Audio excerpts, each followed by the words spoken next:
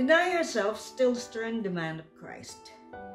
That's how the landscape of Christianity is designed.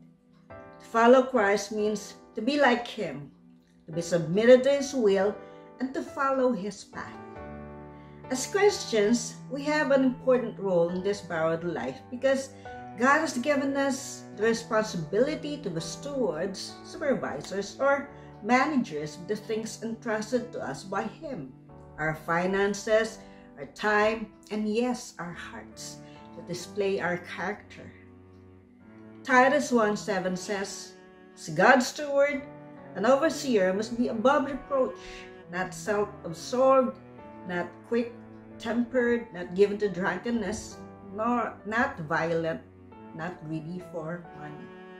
This passage is talking about an overseer who is dead to self and alive to God. Our flesh is often our enemy, as it focuses on self-indulgence, gets in the way to God's purpose, not only in us, but in other folks as well, because we can influence other people who are close to us. The lust of the flesh is a stumbling block in God's vineyard. People should see Christ in us, in our behaviors, in our thoughts and words.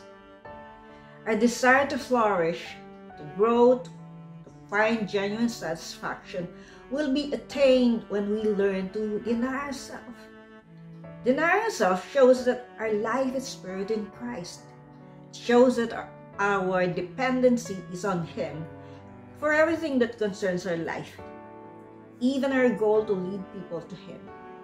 This has been a challenge to many leaders, as some have led many to themselves, not to Christ, because knowingly or unknowingly, they have succumbed to their flesh. John Angel James says, deny yourself and take up your cross daily, and to follow me is still the stern and bending demand of Christ. This statement echoes what Christ requires those who would follow Him.